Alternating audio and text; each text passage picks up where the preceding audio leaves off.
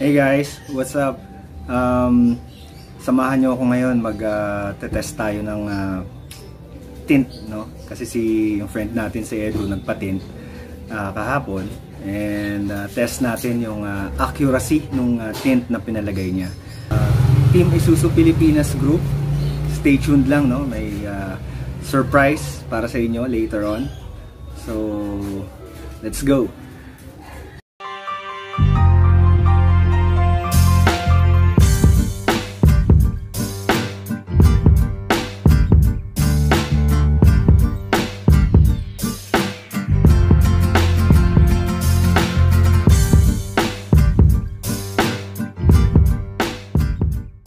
Hey guys, nandito tayo ngayon sa Ditwazon.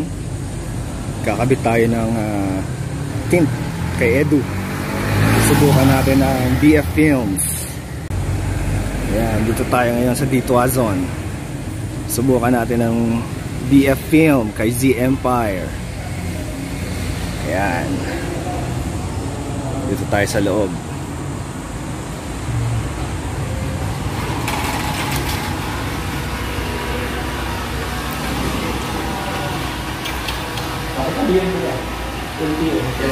Ito, pick up ni Edu. Lagyan natin ng BF film.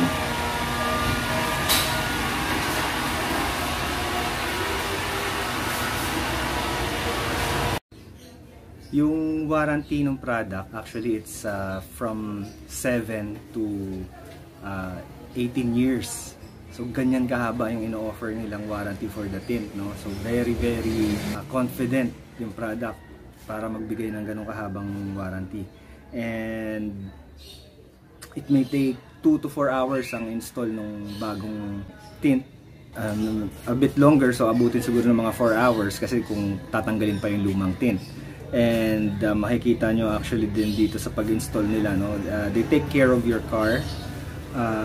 Hindi nila hinahayaan tumulo yung fluid na in-spray nila. Meron silang nilalagay talaga na parang cloth dyan para masala yung mga nahuhulog, no? Yung mga old dikit ng tint, yung mga basa na tumutulo.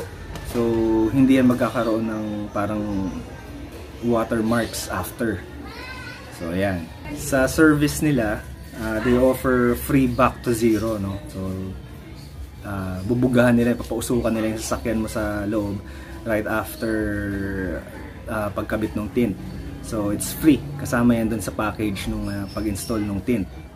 And for exclusive discount, no, for Team Isuzu Pilipinas, we will have 10% discount sa pagpakabit ng tint. And make sure lang na meron kayong sticker na Team Isuzu Pilipinas na nakabit sa sasakyan ninyo to avail the 10% discount, no?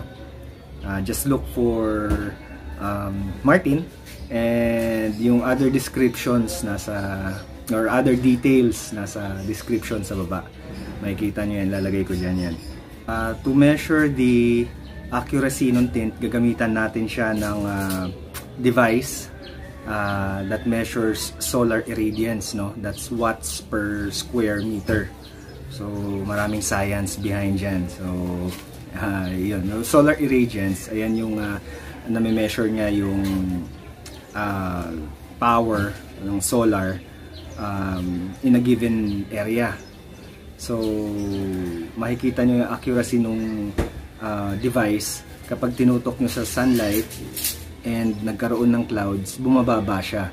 So ayun yung parang difference nung device measuring na nakukuha niyang power, no? So of course, pag walang clouds, mas mataas. Kapag may clouds, mas mababa kasi yung solar irradiance na nakukuha niya is lesser.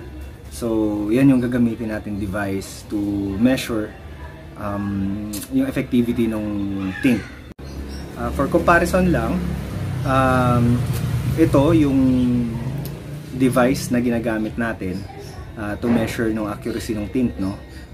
Pag makikita ninyo yung pag tinutok natin yung device with the tint in between, ito yung nakukuha versus dun sa walang tint and may BF film in between. Sobrang baba, no?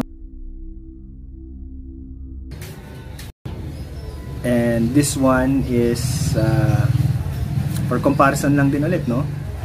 This is a other type ng tint. Hindi ko na lang i-mention kung ano yung brand. Mineasure din namin for comparison. So ito yung nakukuha niya versus dun sa BF film, no? Medyo bumaba siya, of course, kasi meron yan tint in between, but not as low as ng heat rejection dun sa BF film. So kung interested kayo sa BF film and ready kayo magpa-install, pwede kayo mag-drop by diyan sa Dituason, ano, sa Z Empire. Pa-check nyo yung ano nyo, yung current tint ninyo using nung device para makita nyo yung difference before and after nung paglagay nyo ng tint. So there you go, guys. Team Isuzu Pilipinas, 10% discount off tayo sa Z Empire, no? Pagka drop by kayo for mag-avail kayo ng tint. And just look for Martin and ready nyo lang yung mga stickers ninyo kasi isa yan sa mga hanapin nila. Thanks, guys. Bye.